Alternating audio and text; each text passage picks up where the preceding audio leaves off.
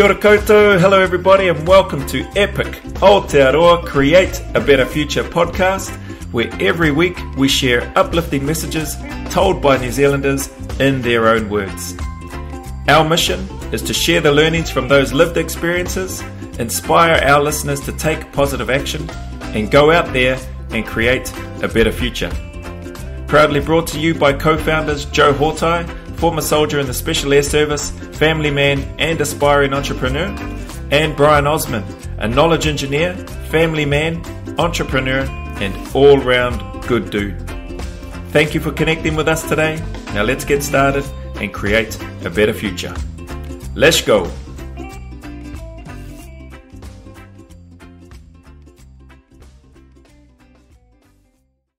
Tēnā koutou katoa, welcome to a new episode of Epic Aotearoa Create a Better Future. And in today's interview, meeting, discussion, conversation, I have the privilege of meeting with Stuart Campbell. And Stuart Campbell is a martial artist, but not like you might know it. He's got a story to tell. And this story is really, really fascinating because not only does it encompass the things that we love to see as kids, kung fu movies and Bruce Lee and all those things that you might associate with martial arts, but we're really talking about a serious martial artist who is on a bit of a mission to inform the world about his particular branch, approach, style, philosophy, art of martial art, and particularly, which I find exciting, is it from a Kiwi slant. So, without further ado, welcome Stuart, welcome to the show. Kia ora, Brian. Thanks for having me. No worries. It's great to have you on board and to be able to hear your story. So I think we'll just jump straight in because we've had a bit of banter beforehand, before the conversation started off, and I was going, oh no, I kicked myself for not pushing record already, because he shared some really insightful things and some just nuggets of gold, I thought. But let's start with you, perhaps, if you can share your background so that our listeners can connect with this martial arts lifestyle that you've just captured and run with. Mm-hmm. Okay. Well, initially I grew up in Waiouru, obviously military base. My father wasn't in the army, but I sort of obviously went to school with all the army brats, and as I said to you, I wasn't an army brat, but I was probably a brat, bit of a bad influence on some of my peers for whatever reasons. But my father was actually in the GCSB, so he was a spy, which we didn't find out till later on. But anyway, we were based in Waiouru. We actually went from Waiouru to Singapore, 1967 to 70. He was involved with what became the Five Eyes network over there, and they were basically monitoring all of the radio communications from Singapore of Southeast Asia, specifically during the Vietnam War. So we spent 3 years in Singapore, came back in 1970, started school in Singapore, but then came back and continued my schooling in Waiouru. So a bit of a contrast there, going from red hot or freezing cold Waiouru, snowing, to red hot Singapore to freezing cold Waiouru. I'm sure any army brat who's done that would still have a few twitches from that or something, or I don't know, it must have been somewhere. And then 1975, and I was born in 64, so I was 10 years old just before my 10th birthday. I had 3 older brothers, and a couple of them come home one night and they said, hey, we've just seen this really cool martial arts thing. You should go along. And at the time, I was very scrawny, very short. Well, not very short, but shorter than most people. And I had a lisp, so they sort of looked at me as like, we're really cool and strong and tough, and here's this little wimpy kid over here, and he really needs some exercise and some muscle. So they convinced me to go along to this Taekwondo class. And there was quite a few people coming back from Singapore who'd done Taekwondo and other martial arts over in Singapore, and they were coming back and being based in Waiouru. So we were this class was originally, if I name names, John Tidier. He came back and he started a couple of classes with his brother, Padre Tairia, who was been a Vietnam Victor Company.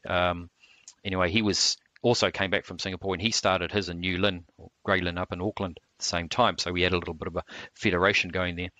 And so I pretty much did Taekwondo for 10 years, from 75 until 84. And during that time, I got my gradings. I graded to first degree black belt when I was 14. So one of the youngest in the South Pacific at that stage, and they didn't know whether to call me senior or junior or whatever. Then I sort of had a little bit of a break while I moved towns. Went down sort of around the Martin, Rangitikei area, and walked into a dojo after not training for a couple of years. The instructor recognized me, and he just said, "Oh, it's your class." And it's like, okay. So started teaching there. By that stage, I'd done another grade. At 17, I went for my second degree, black belt, and so sort of started rekindling my passion for martial arts there. And then I met. What was also going on at that stage was I'd become aware of ninjutsu, which is the martial arts that at the time was just called Togakure Ryu Ninjutsu. And funnily enough, the way I came about it was I went to Wellington with one of my people who was training with me in Waiouru, and I went into the martial arts store, as you do when you're a martial artist, and it's like Wonderland. And I sort of went in there, and I picked up this book, and it's Ninjutsu History and Tradition by Masaaki Hatsumi, 34th Soke of Togakure Ryu Ninjutsu. Anyway, I sort of picked it up, and I was reading through it, and it's like, oh, wow, ninjas.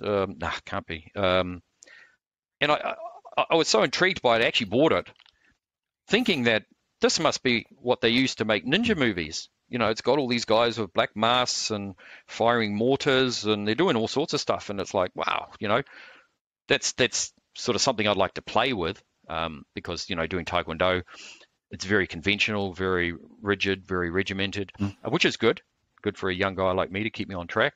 But I always sort of kept that in the back of my mind. So just moving forward again in the story where I'd had my second degree, I was in Martin. I'd gone to an event where the Grandmaster was. He'd come over from Brisbane, and I'd seen a couple of news articles in Black Belt magazine that said, a guy named Wayne Roy in Brisbane is teaching ninjutsu. He's been to Japan, been there for 9 months, graded to second degree, come back, and he set up some dojos, and one of them was in Brisbane. So sort of in the back of my mind, when I heard this master say he was looking for someone to go and work and run his gym in Brisbane, sort of Brisbane, ninjas, Brisbane, they sort of cropped up, and it's like, I'd like to go to Brisbane. I made a few jokes. We used to play around. In fact, I joked with my brother. He worked down in the army camp when I was in Waiouru, and he printed us up a couple of fake certificates from the Fukushingi School of Ninjutsu. And we used to have those on our mantelpiece where we flattered together, and people would come in, and they go, "Hey, what's this? Are you guys ninjas?" And say, "Yeah." So, we're just pulling their chain, And so it's funny how prophetically, you're talking about pretending to be a ninja, and then later on you actually learn the arts and so on.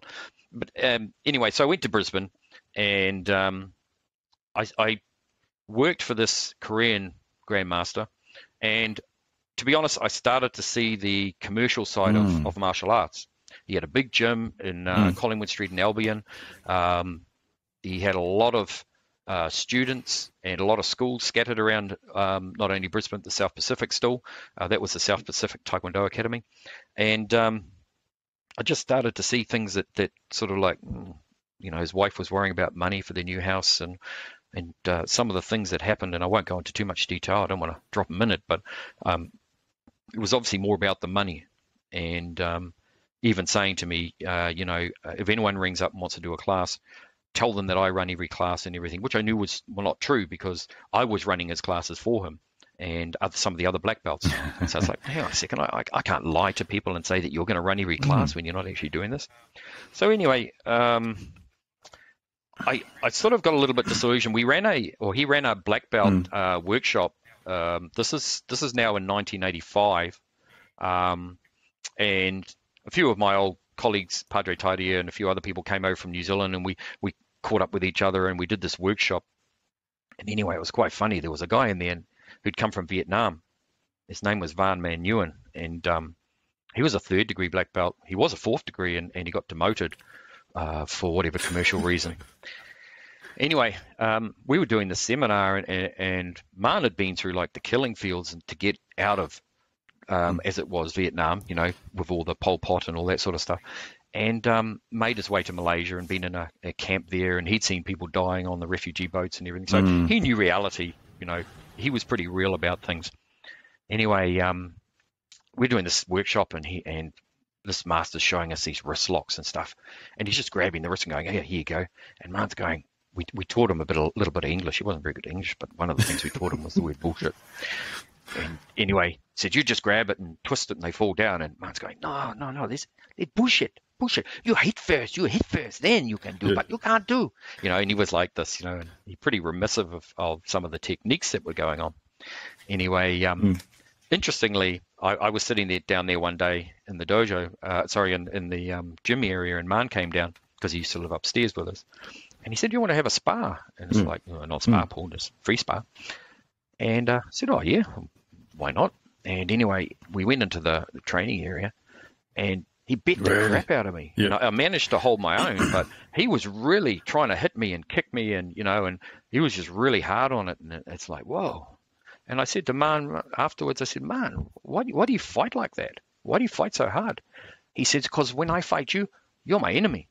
And this is I'd been shadowboxing in Taekwondo. I'd been to tournaments and actually got my ass whipped a few times.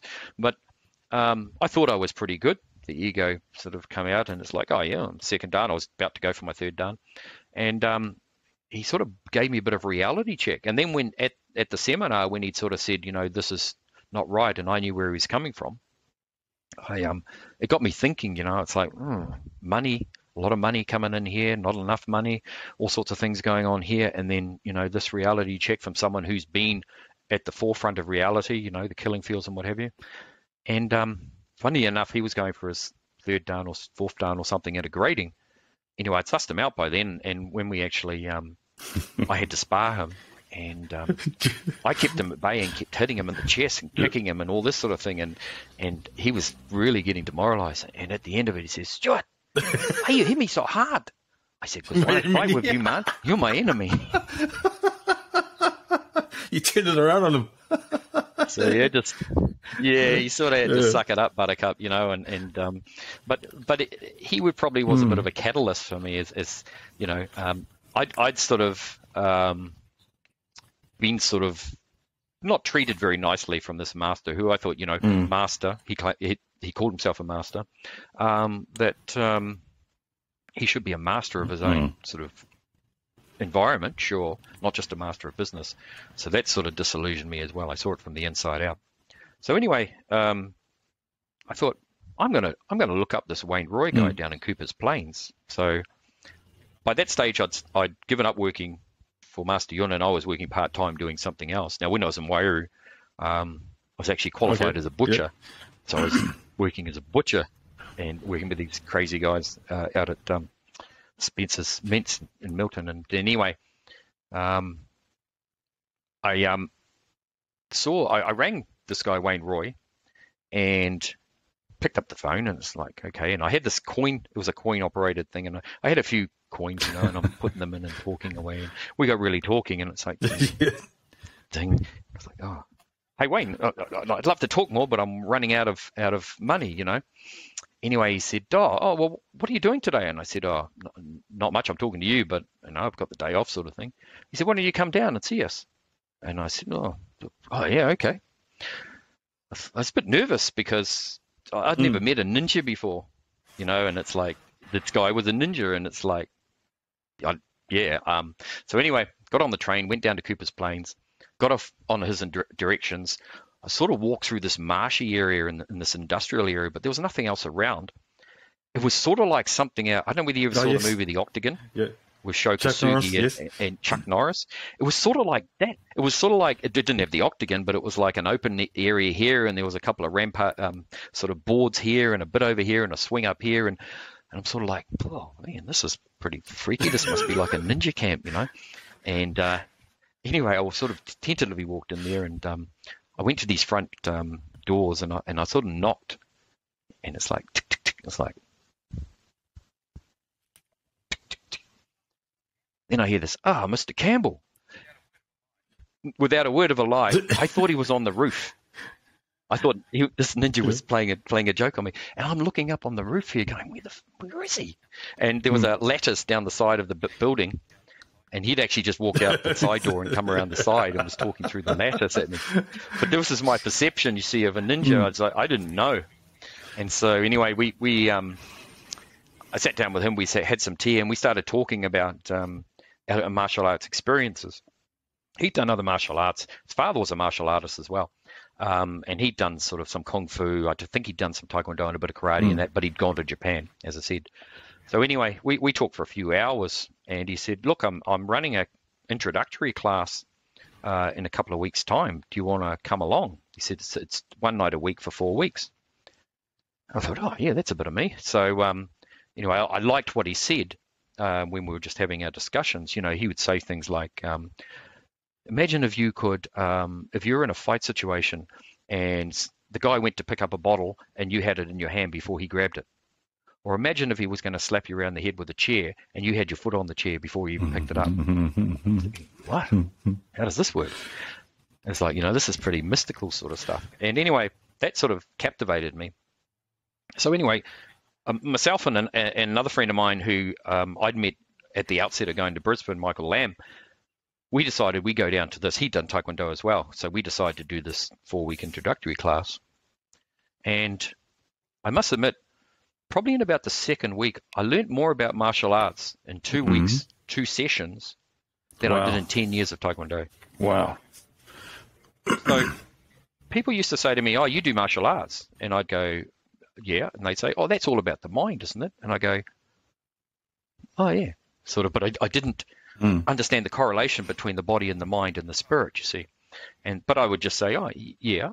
And but I didn't really understand it. I didn't know how it was affecting me mentally. I knew, as I say, I was a little bit of a brat, and I knew that my martial arts had sort of kept me a little bit on the straight and narrow and kept me out of sort of any major sort of trouble. The thing was, and this is no excuse, but just going back to Waiouru, I'd left school at the end of the 4th form, just turned 15, started my apprenticeship. All my mates were still at school for the next couple of years. So I started hanging around with an old group of people who were my brothers and his mates who were in sort of 18, 19-year-olds. So, they were doing things that a 15-year-old sort of wouldn't necessarily be involved in at that sort of time, parties and stuff like that. So, but saying that, I'd still have to get up on a Sunday morning and go to training. And, so I had this sort of balance there, and that sort of kept me on the straight and narrow. So, so I started, I actually decided to go to live in Sydney after this introduction class because there was not much work around. My brother lived in Sydney, so it was easy for us to go and stay down there. My wife, who's my wife now, she was my girlfriend. She had come over and we were both living in Brisbane at the time, and we thought it was better we go to Sydney. So we went down there and started training down there. And so I got the introduction from sort of Wayne Roy to the dojo down there. At the time, and you'll really like this coming from Sydney because it's such a beautiful harbour.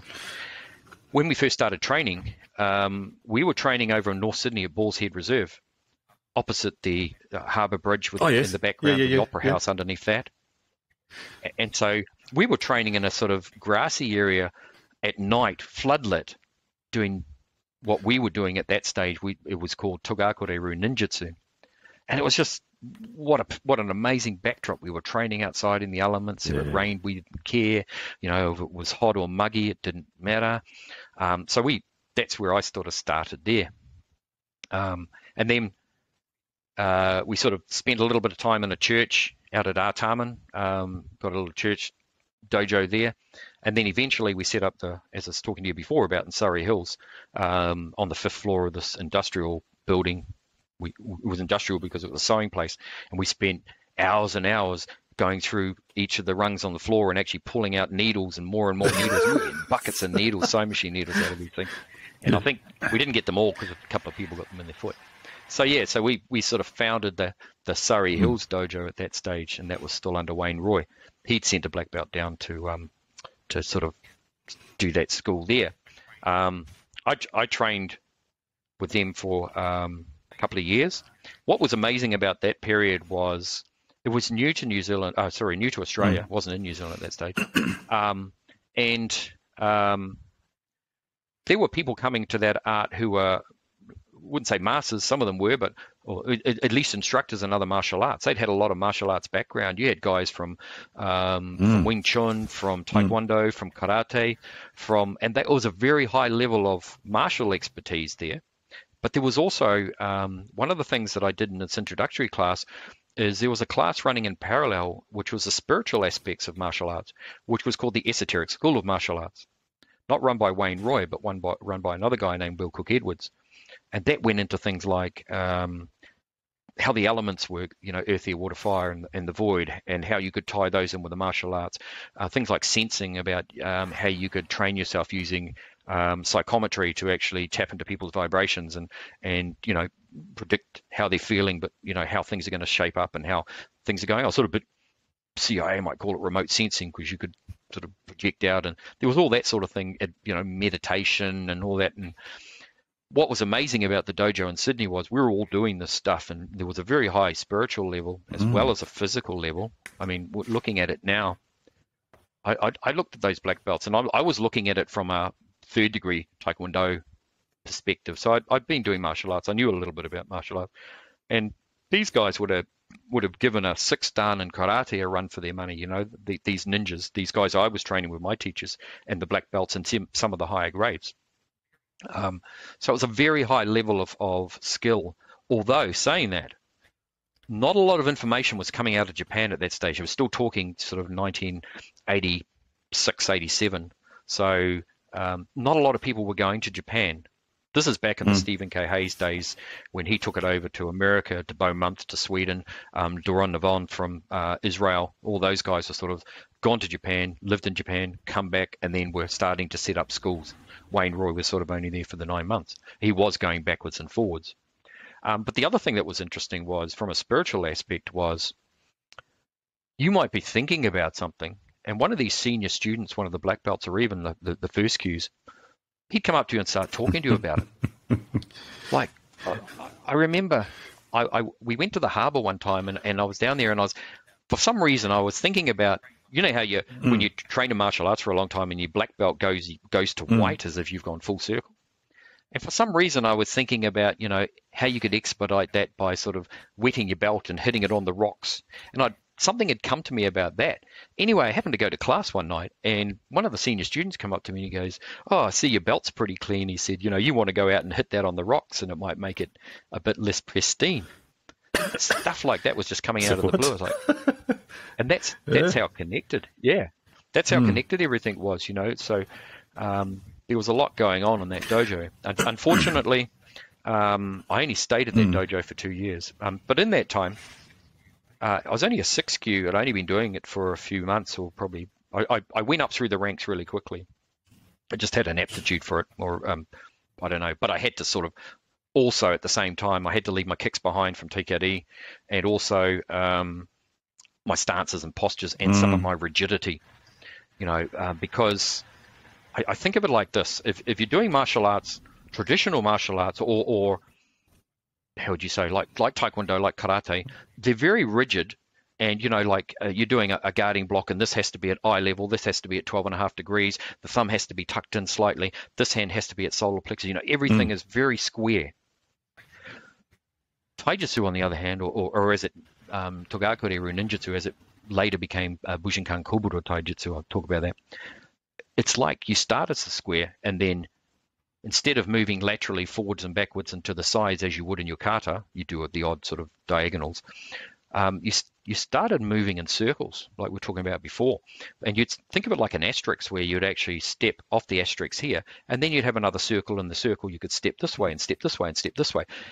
And at first, that was very foreign to me. In fact, when I was doing Taekwondo, Padre, my instructor, would say, just step off the line. And I couldn't do it because I was so used to laterally moving forwards and backwards.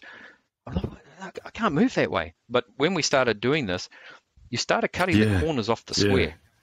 So it started becoming an octagon, and then and eventually you became full circle, and you were able to move as a ball more so than a cube in any direction. So you weren't limited to this square box that you've been conditioned to. So it's sort of an analogy for, I suppose, the differences between that. And I think in a way, it's good that you had that square grounding first before you actually went and do the art, go and do the art, because you understand that form. Now, the reason I say that is because people were going to Japan a lot more later on. The problem is that these people who hadn't done that square discipline martial arts would walk into a dojo in Japan, or the Hombu dojo, which is the headquarters in Noda, and the Japanese sort of seem pretty laid back, and which is really not Japanese. It's a very rigid structure, very like from the feudal system. You hand over your business card this way. You say certain things and to certain people in a certain greeting. And all this sort of thing. So they live in a very disciplined society, which is your square over here that you would get in the grounding of a normal martial art.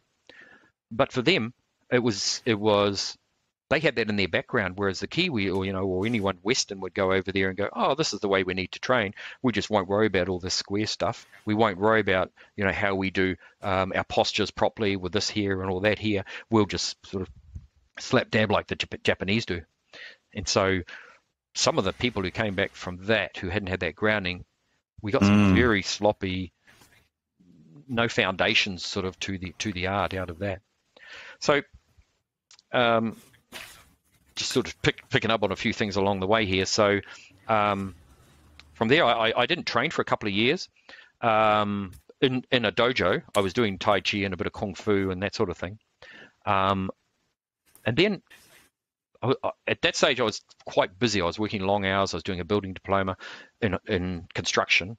And so I didn't get a chance to go to much training, but I by chance, happened to be walking around a building site that we were on in North Sydney that had closed off the North Sydney station. It was called Metro Plaza. And at the time, there was a lot of industrial problems. And anyway, we had a whole group of security guards on there looking after our security because we'd locked all the people out for about 6 weeks, all the workers, because we got sick of all this industrial action.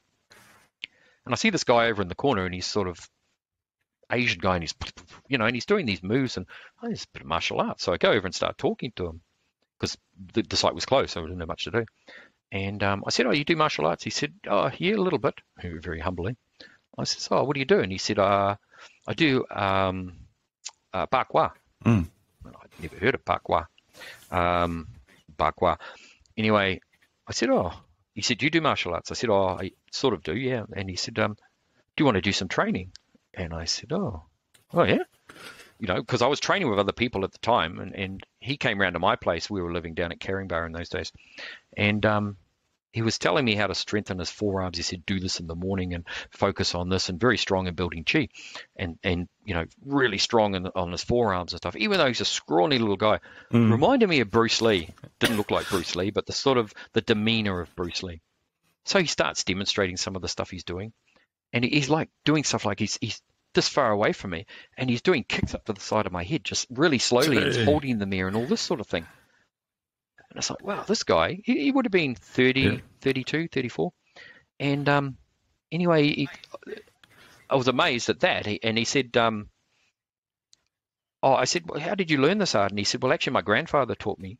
He said, but he didn't really teach me the art. What he did was he'd have me standing in a horse stance for hours as a kid. And if I got out of the horse stance, he'd come and tell me off. And he said, and I didn't realize until one day I was on a ferry in Malaysia going across a very rough piece of water, and everyone else is going like this, from side to side. And he said, and I'm just standing there. He had the balance, you see. Anyway, it was funny. He was talking about the 1-inch punch, and he said, oh yeah, Bruce Lee does the 1-inch punch. He said, you channel your chi into here and what have you. And he said, just like this. And he just went, and he hit me in the sternum, and my whole skeleton shook. It's like, whoa, I'd never been hit like that. I felt it everywhere in my body, and it's like, whoa. He says, oh yeah. And he says, yeah, just here. Yeah. And he hits me again, and I thought, shit, I hope he doesn't hit me one more time, because my whole skeleton is going to shatter. And I just never experienced that sort of power, So anyway, that was an interesting person I met along the journey. We didn't do much more training. Maybe I was scared. I don't know. But to cut that long story short of being in Sydney, I got made redundant from the building industry, and we came back to New Zealand on a surprise holiday for the family, and the family was mostly in Martin. And while we were here, I went and checked out these guys who were training in they were Palmerston North, and what was going on. And I'm sort of, keeping in mind I hadn't trained for 6-7 years, and I'm looking at these guys and I'm going, that's not the art that I used to do. It was apart from one person who stood out, who's still doing it. It's like, a few people actually, probably 2 or 3.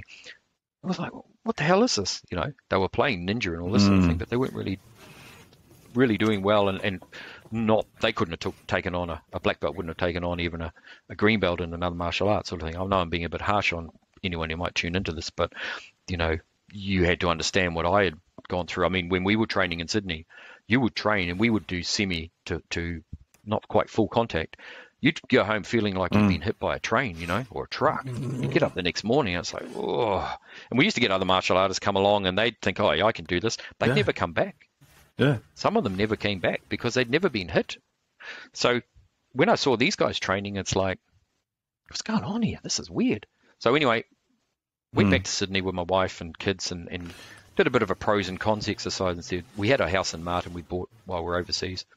Said, why don't we go back to New Zealand? There's not many jobs at that stage, but so, oh well, we'll find something. So we go back to New Zealand. But before we went, I went and saw one of my old instructors who lived in up in Gosford, and Michael Totoli, and I said, we talked for a while, and I said, look, I want to go back to New Zealand and teach martial art, teach these arts, but I need some credentials. At that stage, I was only a 3rd Q. I hadn't got to black belt. I'd left before then. And he said, look, after everything we've been discussing, he said, I got no problem. I'll grade you to 2nd Dan. So he graded me to 2nd Dan. So anyway, I went back to New Zealand, and I was just going to set up a dojo in Martin and just do my own thing sort of thing. But I thought, I better be courteous and talk to the head guy who was in Auckland, as Michael Gent. And he had, at that stage, I think he'd been to Japan, but he was what was he? He was a 5th Dan at the time. And I was only a 2nd Dan, you see. And anyway, out of courtesy, I happened to be in Auckland, so I went down to his dojo and we started talking. And he said, oh, thanks for coming and seeing us, if you ever want to train and that sort of thing. A few days later, I get a phone call from him. He said, you're at Martin? He said, yeah. He said, listen, I've got a bit of a mess I need to sort out down in Wellington. And these were some of the guys that I'd seen. He said, would you mind going down there and actually taking over those schools? And I thought, oh. He said, you get paid out of it's sort of like a full-time job sort of thing. I said, oh, yeah, okay, that'd be fun. So there were 9 schools down there, all the way from Foxton, Palmerston North, few in Wellington, Masterton, that sort of thing, Upper Hutt. So anyway, I said, yeah, fine, and so he introduced me and we went down there and I started taking black belt classes. And the standard was very, very low. There were black belts who'd only been training 18 months, not even 20 years old, no life experience, didn't even know all the kamae, all the postures. And here they are running these classes trying to teach these adults. So effectively, I went through implementing what I knew from the art, the real side of it, and or what I saw was the real side. And a lot of these people just left. But in the interim, we decided to set up a dojo in Petone, and it was an opening, and it was big expense. This guy, the landlord, basically kitted it out for us, sanded all the floors and lacquered them and all sorts of things. Beautiful place. And anyway, no one came, basically. We ended up with 2 students here on a black belt class night. So we couldn't sustain it. So that went from probably 150, which we thought was a good business model to actually sustain that, to a lot of the schools just dissolved because they couldn't handle the real stuff I was giving them through the black belt classes. And I was probably had a few nicknames to them, which I won't repeat on that's here. That's actually really fascinating because I'm reflecting back to that time, right? And as we talked offline, did a little bit of I'd say I dabbled a little bit in martial arts as a young fella, and but one of the things that I would do, and like yourself, the martial arts shop in Wellington. Now I think that was on, is it Willis Street, Dixon Street, somewhere? Cuban Mall, somewhere near there. Yeah, that's right. And yeah, you're right. It was just like that was the mecca of all things martial arts. You go in. I remember buying a couple of books. I remember seeing the book that you showed. And I thought, oh man, that's so cool. Because to me at the time, ninja, right, was something that was on the Shogun miniseries with Richard Chamberlain, and they all invaded their outpost, their fort, or whatever it is. Yes. I thought, man, that is so cool. But what really stood out in my mind with that was that this is something that looks different. So I equate a ninja with assassin or somebody that is undercover. Wears the masks. That's my sum total world of ninjutsu. But I do remember recalling the more I read in Blackback magazine, I would go into the bookstores and just read this, and Kung Fu and read those magazines and draw for it. And one thing that really stood out to me while I was I was still in that martial art phase, I guess, was understand my square, right, and work the square. But there was something drawing me to it. Where's my circle? It was drawing me to that, but I didn't. I was too young to understand what that meant. So it's really fascinating to me that you're talking about this. So why that does resonate is also going back to reality. Right? And again, I've seen classes. I do remember a Kung Fu school that I went to, and I won't say the name because, to be honest, I've really forgotten what it was called properly. And we talked about this offline, but I remember being visited. We had, I think, the initial introduction session, and other martial artists came, and it's almost like they were sussing it out. But you kind of get the sense that I don't know if they know what they know.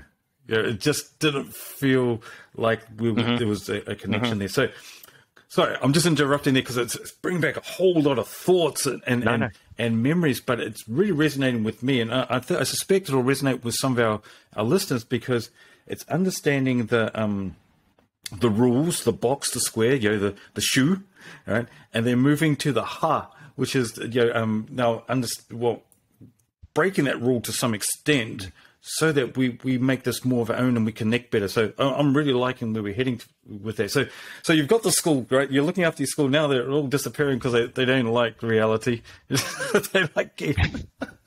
Yeah. They don't like the reality of it. I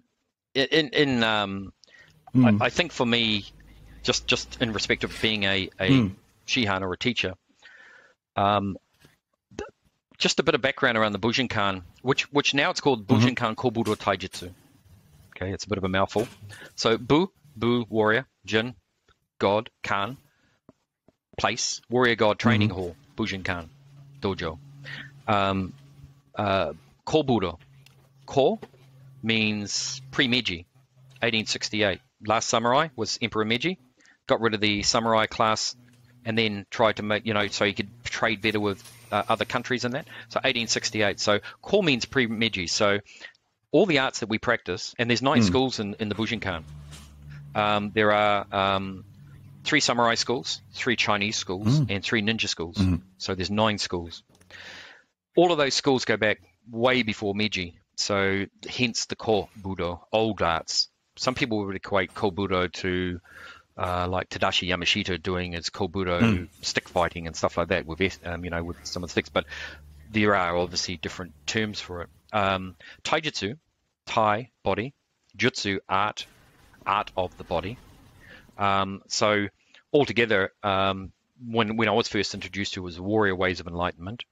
And I suppose that sort of takes some of the ninjutsu out of the designation of how people say they're training now, which is something I sort of really wanted to push here. Was people say, "Oh, I'm going to ninjutsu," and it's like, well, there are 3 ninja schools in Bujinkan, so which one are you doing? To be honest, a lot of people don't understand what ninjutsu is. Even, dare I say it, some people who train in these arts, from my perspective, from what I've seen, ninjutsu is sort of a higher level than, say, if you divide the arts into 3 levels. So you've got Budo, lower level. Budo is really about distance.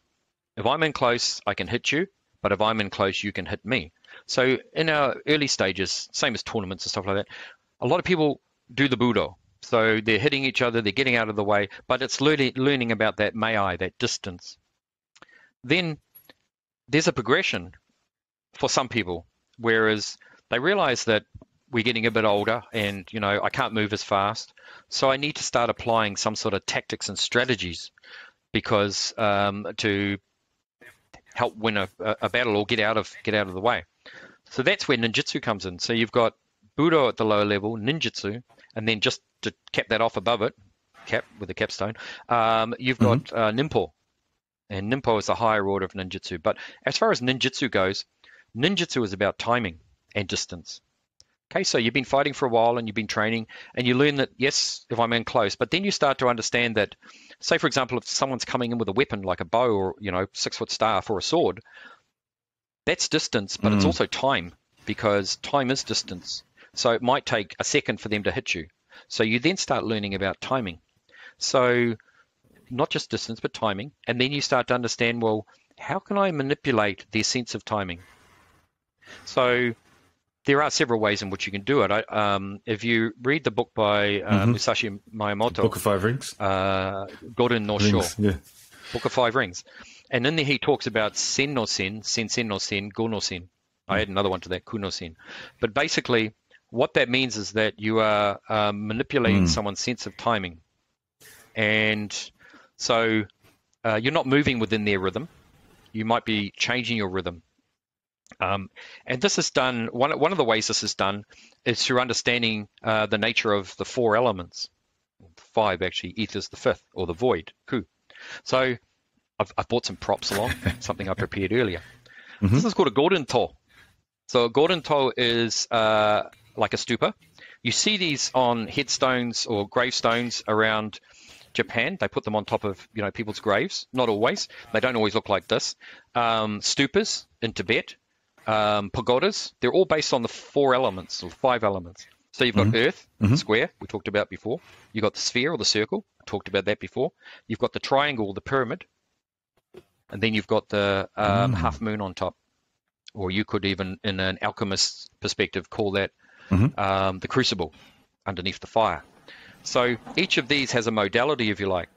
So essentially, when someone starts martial arts, they're normally attracted to a certain modality, which then attracts them to a certain type of martial art. So a martial art where they're more earth-related, it'll be a martial art where they're more holding their ground, not moving a lot. Say a karate form where they're stepping back and just blocking and striking. Someone who's more sort of watery in their approach is sort of, if you think of it like a wave, they're more attracted to things like I was with Taekwondo, where it's attack, attack, attack, or defend, defend, counter-attack. Goes out, comes back in. Someone who's more fire-related would do something like Wing Chun. It's very offensive, controlled aggression, if you like. So they're just moving through. They're eliminating their opponent by pulling them from ear to ear. And then you might have the people who are sort of more air-related, the circular type stuff, the Aikido, the small circle Jiu-Jitsu, those sorts of things. But they're sort of not deliberately contacting. They might do Tai Chi, they're just very airy type feelings. So you get these different types of people gravitating towards these different elements, who gravitate towards these different types of modalities.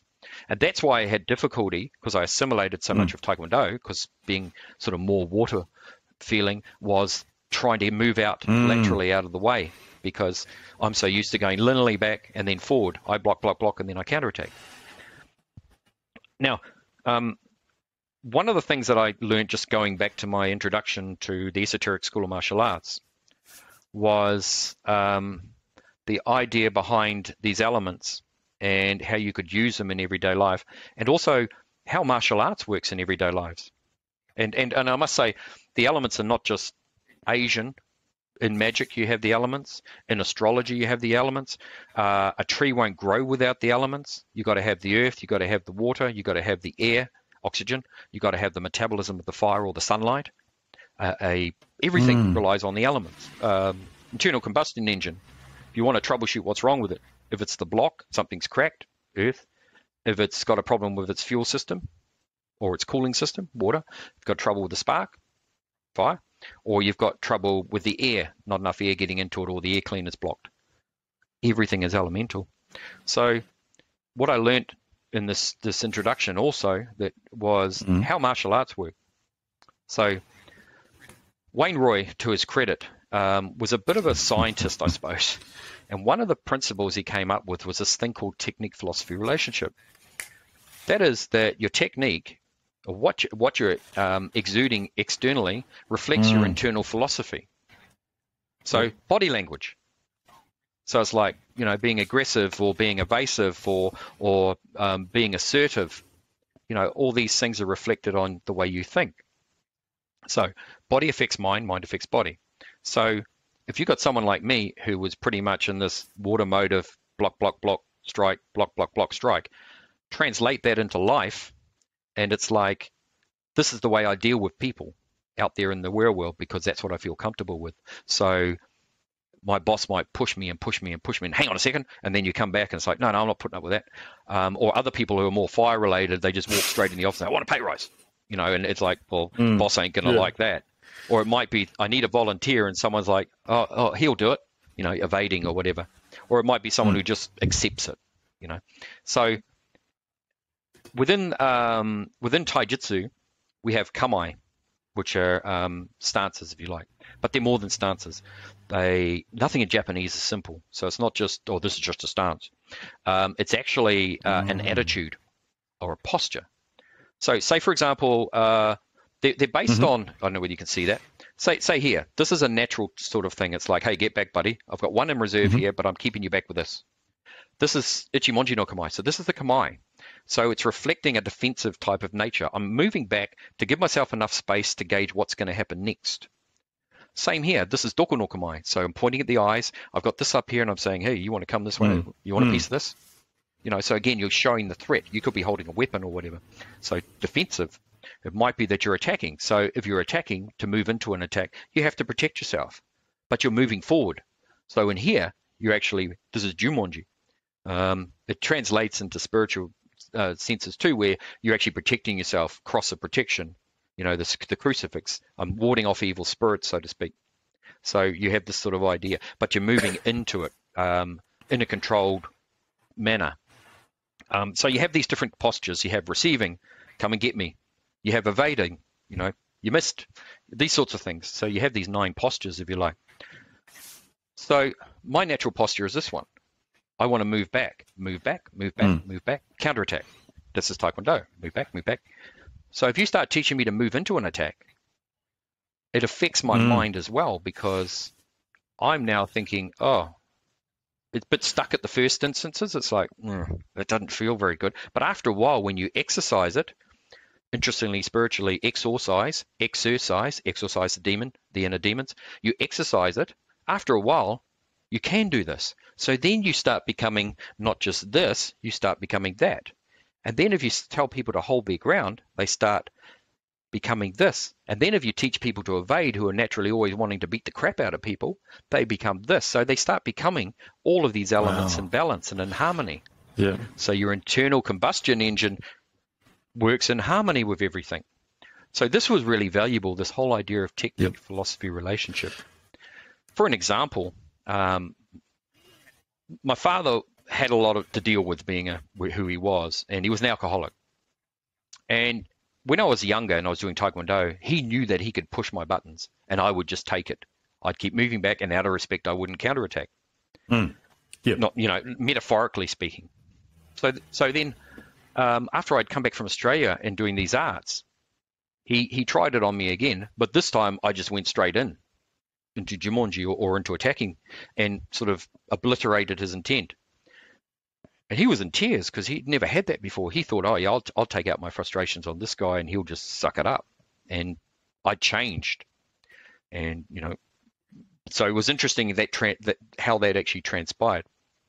So this idea of the elements, and in real life, the application of these might be, have you ever had a Kirby vacuum cleaner salesman come to your house? Yes. You have? Yes. You didn't buy it, did you? No. You Okay, good. So I use the example of the Kirby vacuum cleaner salesman to express these modalities. Now, what I should say also is that people are always in one of these modalities all the time when they are interacting with each other. They're either defending, they're defensive, they're receptive, they're evading, or they're offensive. Defending, attacking, receding, evading. Now, give you an example. The Kirby vacuum cleaner salesman opens up the gate, comes down to the front door, knocks on the front door. Hey, sir, I've got this fantastic vacuum cleaner for you. Would you like to have a look at it? If you're receiving in earth mode, oh yeah, that looks pretty good. So I'll buy that. That would be receiving. If you're in a water type mode, or where you're retreating back and then come back in like a wave, he'll come to the front door, say, oh, do you want to buy this? Hang on a second, I'll go back, retreat, get my dice and documentation, come back and compare it with you. And then you'd have this trade-off. It's like, well, this does this and that does that. So you're doing this defensive type of mode. If you're in fire, which is a triangle, if you like, or a pyramid, you're looking out, oh, there's one of those Kirby vacuum cleaner salesmen. You open up the window and you say, get the out of here. I don't want that piece of crap. And so they're still going through their sales pitch. G'day, mister. Oh. So you stop their intent in its tracks. Okay. If you're in evasive mode, you see him come in. It's like you duck down and you go out the back. So when he knocks on the door, there's no one here.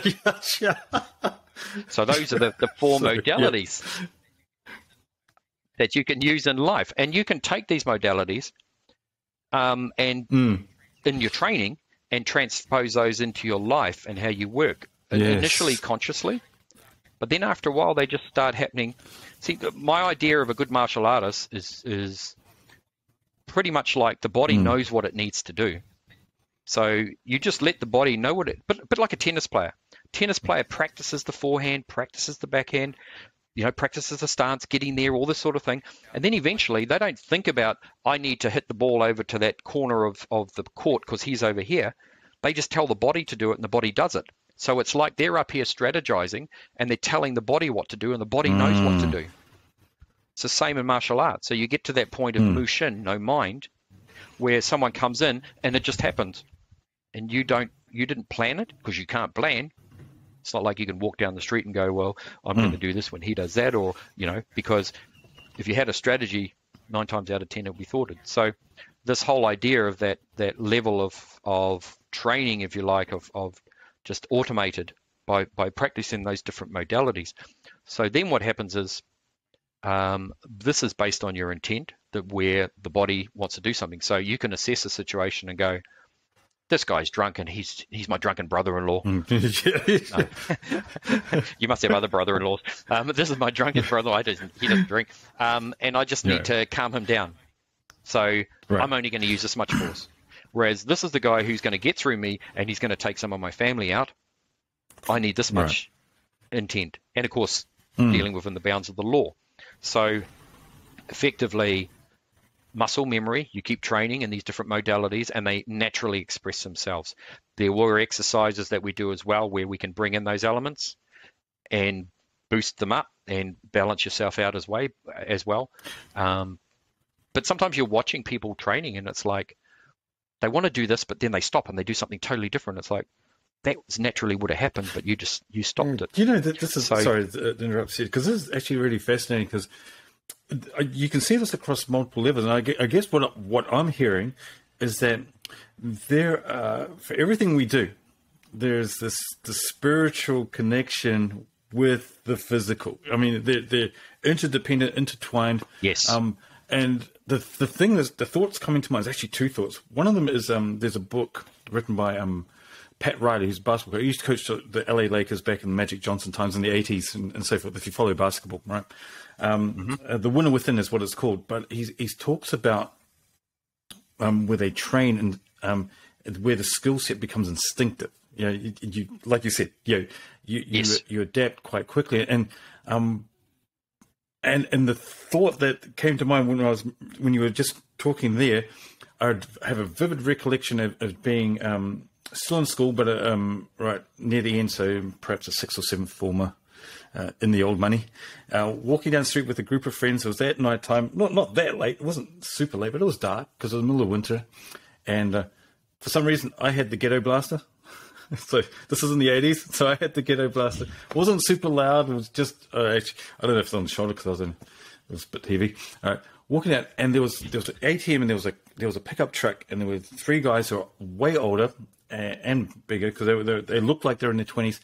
And I have the vivid impression that watch those guys, but I didn't. I just ignored it because I'm a youngin. There's friends around me. We're not causing any trouble. We're just going through and king hit, boom, right on the side, here, down. Right? And thankfully it didn't do anything damage other than, oh, that was interesting being knocked out. Yeah, but being able to see that, and I thought, if I was a little bit older and a lot more skilled, then I perhaps would have paid a little bit of attention to that situation and perhaps crossed the road to avoid that conflict. Because I don't want to get in because I would have been outnumbered or what have you, or they were a lot bigger than me and all that sort of thing. So I guess what I got from what you described there, which is really fascinating to me, is being able to be in tune with not only your surroundings, but you're knowing yourself as well. Because that reminded me of another thought, and I may be way off base here because I'm not a boxer, but I like watching David Tua and Mike Tyson fights, and particularly Mike Tyson fights. You can see he's going for the knockout, but he's also very good at evading because his peekaboo style and the way because he will set that up. He will set up, because it's not just go out and full on attack, which he can do, but he's very clever about it. So I'm wondering, have you seen like different styles of martial arts? Because I put boxing in martial arts because it's a fighting thing. That you pull from these different places and elements to be able to continually refine your philosophies and thinkings around what you do? I certainly understand all martial arts, not all, and they'd be a bit egotistical, but I certainly understand where they all come from and what their strengths and weaknesses are, because you can pick quite quickly, because these people gravitate towards it. So these people in Wing Chun are going to be fire type people. To get out of their way because they're just going to come barreling at you. These people over here are doing Aikido, so their modality is going to be more of an air type feeling of, it's hard to catch here. Yeah, it's evasive, like you say. So, and then defensive, their weakness would be that they're moving straight back like I was in TKD to the point where they're overwhelmed because you can move forward faster than they can move back. So that sort of thing. So you do look at those other arts and their line of movement and their power dynamic is another thing. How do they generate the power for this? Is it generated through forearm strength? Is it generated through twisting the body? Is it generated through ligament strength? Those sorts of things. So you sort of look at that, and further to that also is, as a teacher, and I must say, I don't take that title lightly, especially a teacher in the Bujinkan. So I'm just going to digress a little bit here because I think it's really some point I wanted to get across. As I said, when I came back to New Zealand, everyone was a black belt. Everyone wanted to be called sensei. In the sense in Japanese here, sure, that they had gone further forward, but not much further than most people. But what I look at, these 9 traditions that we do, for example, Gyokoru, which is the foundation of the art that we do as school. One of the Chinese, comes back from Chinese origin, came out to Japan at the end of the Tang dynasty. It's been around for a long time. Some say it goes back even 3,000 years. You've got Togakure Ryu Ninjutsu, or Ninpo, 1100 AD. Been around for 900 years. All of these schools are very old schools. The reason I can train in these today and go to Japan and before this COVID debacle, go to Japan and train in them is because a lot of people have given their lives on the battlefield to make sure that these arts stayed alive. And so, for example, when you go into the Hombu Dojo in Noda in Japan, in Tokyo, or just outside of Tokyo, when Hatsumi Sensei walks in, it's like 1,000 warriors walking behind him. Yes. And probably quite rightly so, because they've all died for that cause and those traditions. And, if one day I end up, standing at the pearly gates and there's 1,000 warriors behind saying, you're the guy that turned this place, this martial arts into a sideshow, we want to talk to you. I stay true to the traditions. the traditions and the principles. The techniques are not going to help you, but the principles are going to help you within your life, within martial arts, within day-to-day living. So I see it as a huge responsibility. You stand up in front of a group of people, you make a directive, say you need to do it this way. You're changing their lives. You've got their lives in your hands. And so you can make their life or you can break their life just by your ego's too big or whatever, and you just want to see someone fall down, or for example, there's a point in martial arts training where you confront the ego, and the point is, at that point it's like, I now know I can hurt people and maybe even kill people. Do I take that power and not go around killing people, but take that power and let it go to my head? So anyone who walks in the door, I see them as a challenge, or my students, and I just beat the living crap out of them all the time. That's where the ego's, or you go the other way, of the way of compassion, and you look at it and you go, well, yes, I can hurt you, but I can also save you or heal you. Yes. So that's that point. But some martial artists keep going on that track of, I really want to hurt people. So again, I see that as a huge responsibility. One thing that you brought up that your observation, which I really liked, was we talked about the Budo, the ninjutsu, which is about timing and distance. The third one is ninpo. The ninpo is the higher order of ninjutsu, which is, you led into that quite nicely. I'll give you an example. Idioms. Got you by the balls, gone for the throat, stabbed you in the back. He's got you by the short and curlies. He's twisted your arm. All those are idioms, and we use those day to day. Oh, come down the pub. Can I twist your arm? That sort of thing. Or that was pretty brutal. He stabbed her in the back, or he stabbed him in the back. Take the idiom. As you said, everything, this is from my studies in quantum physics as well, which is another area. This is some of the books I've written. Everything that has a form has a field around it, called an auric field, called it whatever, source field. And so an idiom has a field around it. It's a field, essentially, in the first instance. So the field is someone stabbed you in the back. Well, they haven't stabbed you in the back physically. You might even feel the pain, even though they didn't physically do anything to you. So in training, we learn how to deal with someone who's stabbing you from behind, or we learn how to deal with someone who's got you in twisting your arm, or has got you by the throat.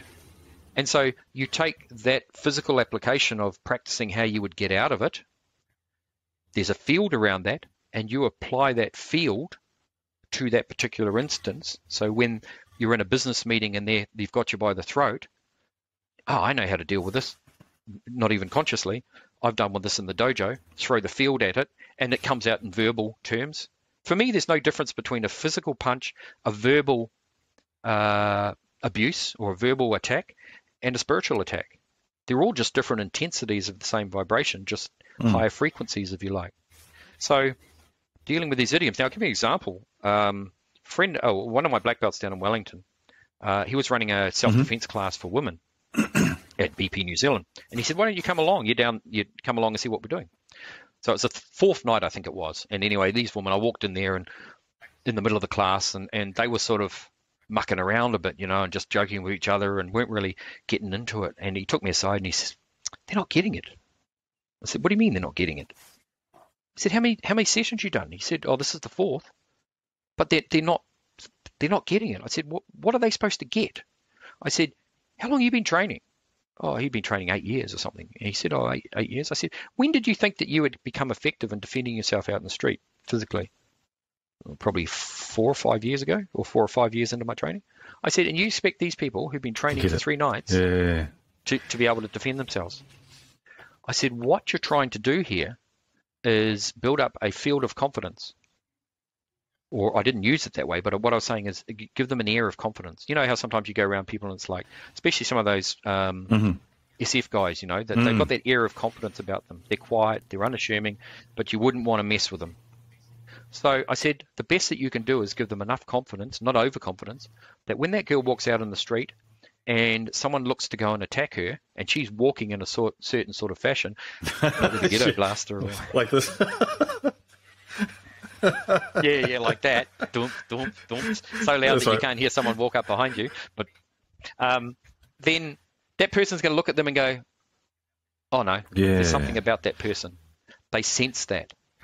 In Ninpo, it goes that step further. So you might be sitting in a bus and you get this thought comes in, or from out of left field, that's like, when you get off the bus, there's a guy who's going to attack you.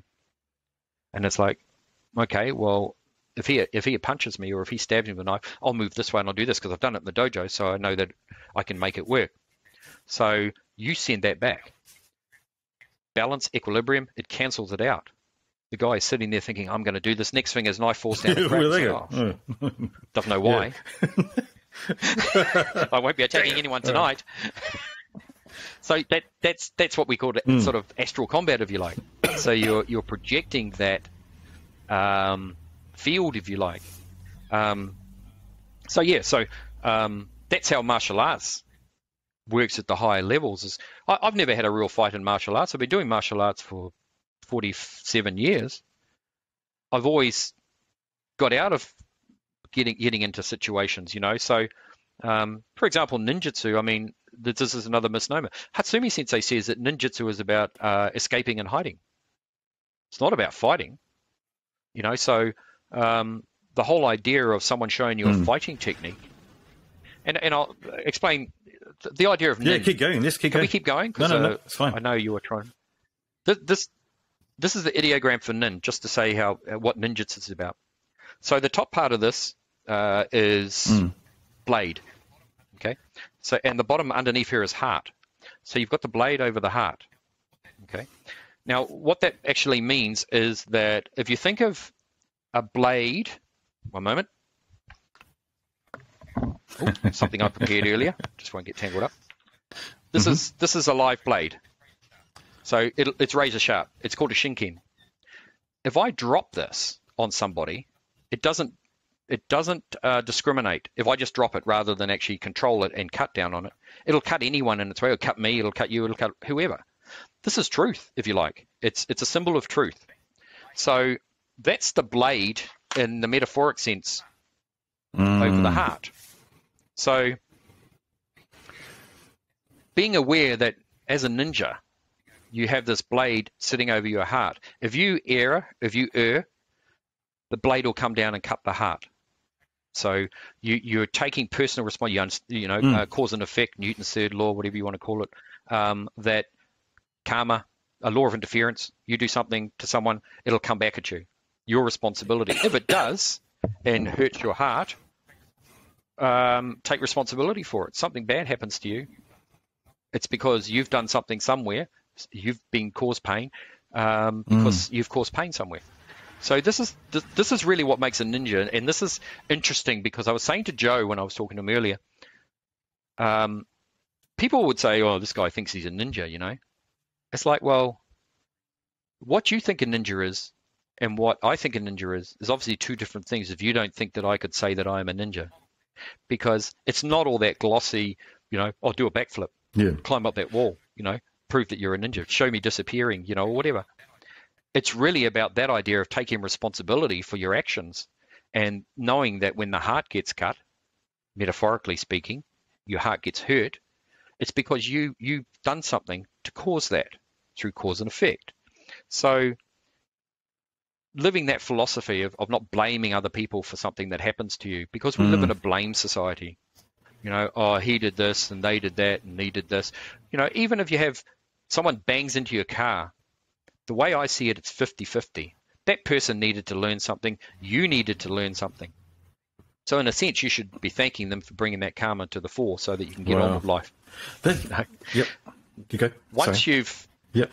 Sorry, I was just going to say, just once you've accepted that the blade is over the heart, and I'm a Freemason as well, right? So I don't know what you know about Freemasonry, but this whole thing of the all-seeing eye on the dollar bill and its conspiracy theory and the Illuminati are taking us over and all that sort of thing, that there is God. God is truth. There's no religion higher than truth. That's the blade on the heart. So that is God's judgment. So in the all-seeing eye of Freemasonry, it's about God is always watching everything that you do. And God will punish you if you do anything wrong. Now, I'm not a religious person, so I'm not going to go down that track. But if you get that idea, so a ninja lives by that philosophy. Once the ninja understands that, it's a good heart wielding the blade to help others. So as a teacher, I'm cutting away at the crap of other people. I don't want to be students' friends. That's not my role. My role is to help them to ascend. So spiritually. So that's actually fascinating, because, you know, part of me was thinking when we were coming on to this conversation that we were going to talk about fighting techniques. We were going to talk about the squares, right? And how you would throw the smoke bombs, and the shurikens would come out, and the darts and all those sort of things, which are I think you even got one. And yes, I used to make those in metalwork in intermediate back in the day. We all did. And then we would throw it at each other because, you can. Just, yeah. Yeah. Dan, they can throw them back. I do remember a star we had cut out in metalwork, sticking someone's leg in the bus line. Yeah. Anyway, no one complained, so, good times. But, oh, gee. What?